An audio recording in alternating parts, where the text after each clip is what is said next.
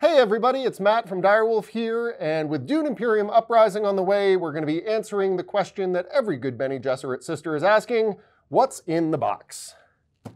So let's take a look. Perhaps unsurprisingly, the first thing in the box is in fact the rulebook.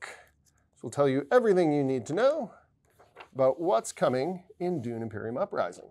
There's also a couple of additional rules references in here. There's a board space guide that shows off some specific rules and FAQ-style answers to how each space on the board works. There are rules for solo and two-player games that we'll be talking about more a little bit later in the pre-order period.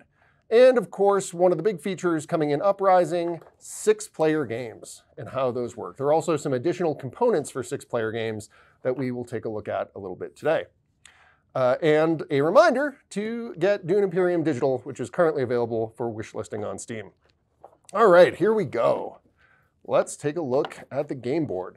So one of the big things you'll notice is for the first time, a Dune Imperium game board is in fact double-sided.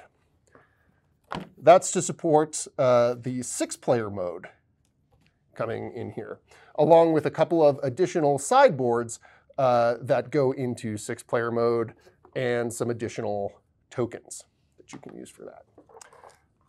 Then, of course, we've got the leaders, all 9 leaders that are new in Uprising, leading off with Muad'Dib.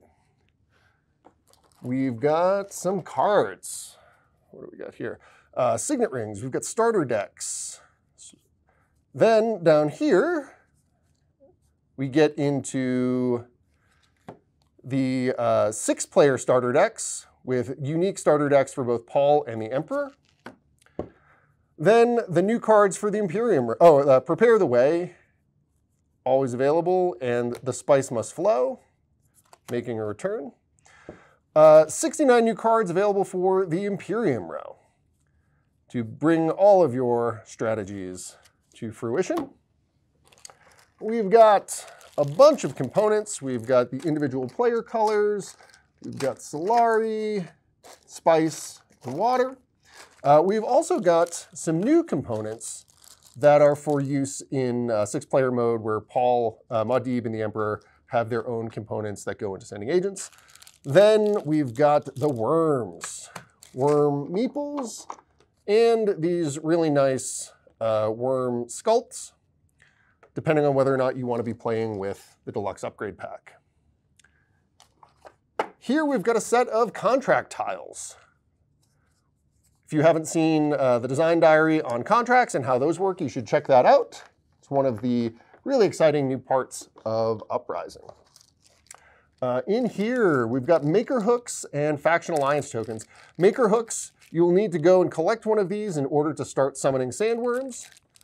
But in order to bring the sandworms into battle, in some battles, you'll need to have blown up the shield wall, which then will give you access. There's a first player marker. And what else have we got here? We've got a whole new set of intrigue cards. Unexpected allies, spend 2 water to blow the shield wall and summon a worm. Pretty good. A bunch of new intrigue cards on the way. And a whole new set of conflicts. So the same Conflict 1, Conflict 2, Conflict 3 system that you've seen before in Dune Imperium is now here.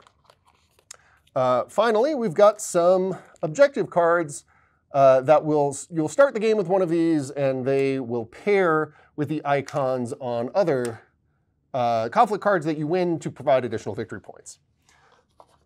Finally, the last things we have in the box are support for solo and 2-player mode. We'll have more to come on that, including unique leader adaptations for play with House Hagal and an updated House Hagal deck itself.